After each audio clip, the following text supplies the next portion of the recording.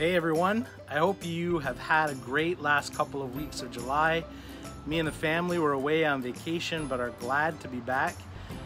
It's also been a great last couple of weeks to reflect on the idea of loving people by eating with them, dropping something off for someone, praying for them, tangible ways to show love and care to people around us.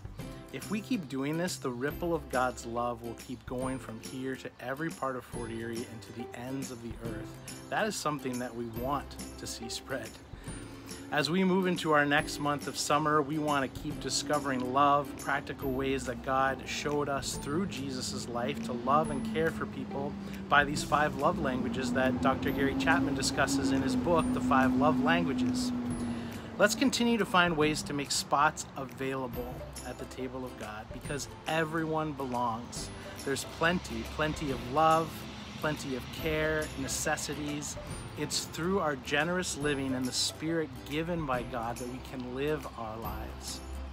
Next week, your Village Church leadership team will be meeting again to discuss and pray together about our next steps in this reopening process.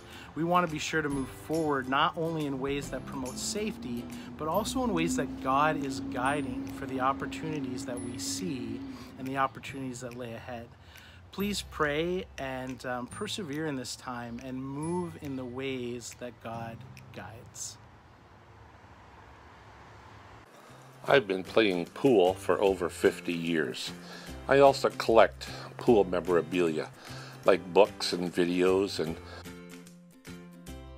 postage stamps and coins about playing pool or pool players, matchbooks, miscellaneous memorabilia, a little toy pool table. There's a picture of Mike Massey, a Christian pool player. I've played a lot of tournaments in my life, and I've won a few. I guess I've won my share. I enjoy the game very much.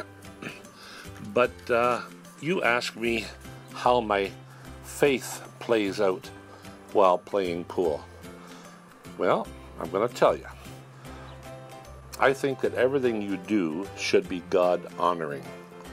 That means you play with honesty and integrity. What you say should be honoring to God, even what you drink or don't drink. And I also believe you should preach the gospel all the time and occasionally use words.